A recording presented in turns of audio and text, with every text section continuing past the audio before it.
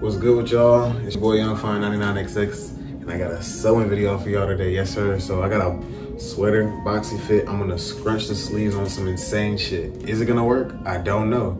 But I got my Gatorade, I got my Cheez-Its, I got all the patterns cut out, so let's get into it and let's find out. All right, so right here I'm just sewing the shoulders together. One shoulder, two shoulder, basic stuff. And now I'm sewing the sleeves on. I have other videos further explaining this if y'all need to get the concept down. And now I'm just sewing the hem in for the neck. So this is where the funny stuff is about to go down. I'm gonna sew up most of the way, all the way up until my sleeve. Right there, I'm gonna stop, change my stitching distance to like 3 or 4. Sew 2 of those lines, and then pull the bottom threads to scrunch them. I'll show you what I mean. All right, so this is just me just sewing up the sides. Stop at the sleeve, you can back tack. Other side.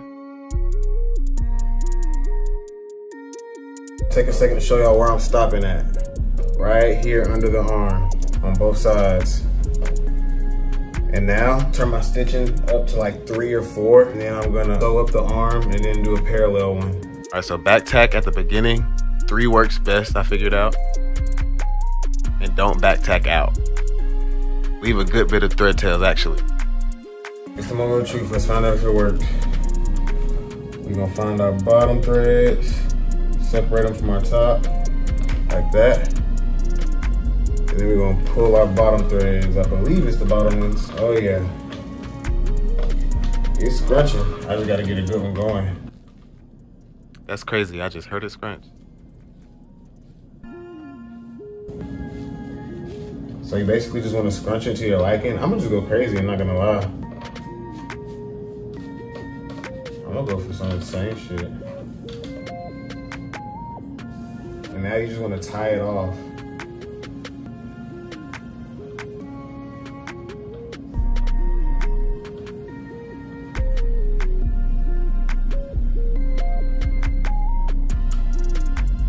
And I'm gonna actually,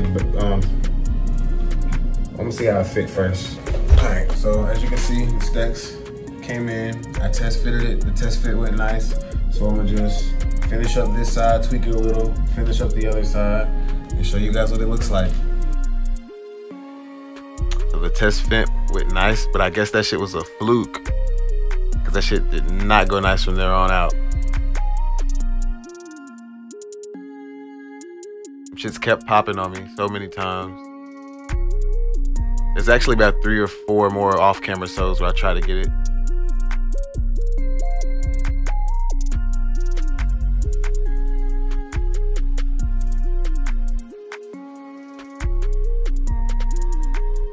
Alright, for some reason I can't get the gathers to stay, so I'm gonna do some crazy shit right now.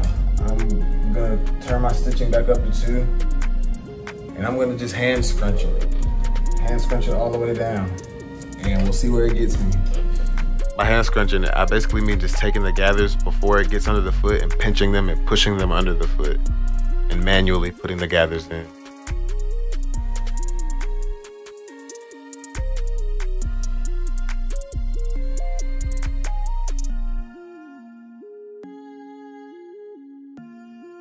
I'm low-key glad I did that because it was sturdier. It came through.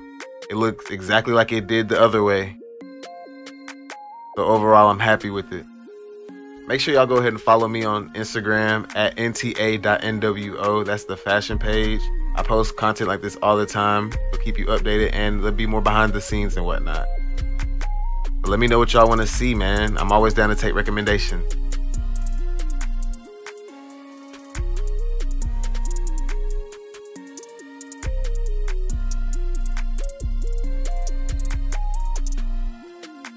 This shit was low-key lit as fuck.